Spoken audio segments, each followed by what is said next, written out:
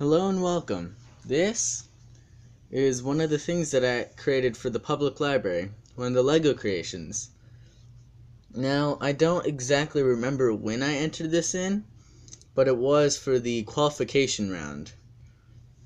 If you don't know about the Lego contest and all that I have at the public library, then check out my first video. Now, this is from a book about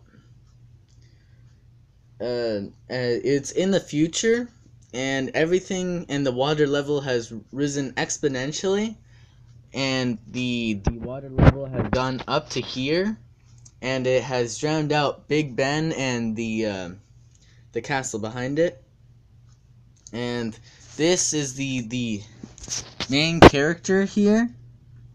It's the main character with the paddle and with her, and she has a cat with her, but since you can't really see it, I just decided to put an owl there to kind of mimic some kind of creature with her.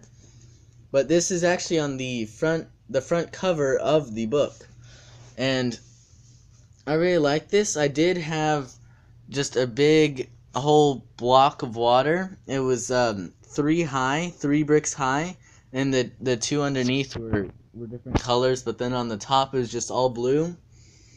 And it took up much more space than this, but I decided it had a lot of dead space like here and all back there, because all the parts were really spaced out.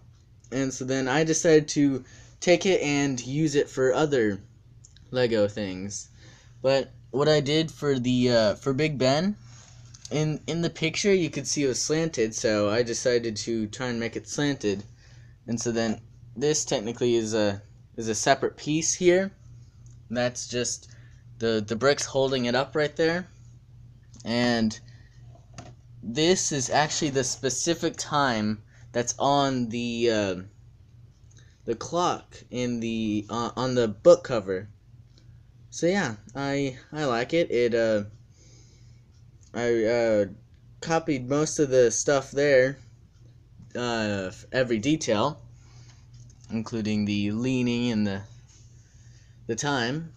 But yeah, I really like it. Bye.